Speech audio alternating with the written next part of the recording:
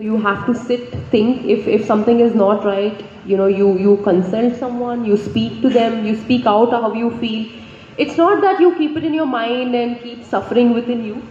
But I feel as an athlete that you need to speak out, because I'm sure a lot of athletes who have come out in the past, like Simone Biles and Osaka, and I think it is okay and it is normal, but mental health is something where people need to speak. Like if they feel that this is not right with them, and not keep thinking for themselves. And because as she told me, yes, of course they have a lot of characters where they do, and then when they get back home, they still are in that character and not come out, and even they might not know about it.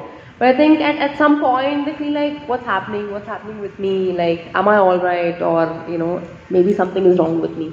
So I think these things take a toll.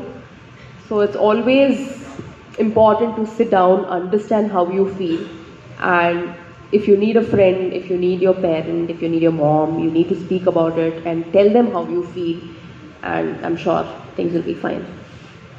Thank you so much for that candid response. So again, question to both of you. Both of you have coaches, have had coaches on screen and off screen. You've had Kripa Shankar Bishnoi. You have